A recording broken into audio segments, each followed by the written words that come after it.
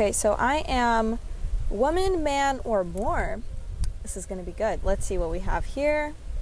Agender, female to male, gender variant, male to female, non-binary, cis girl, trans.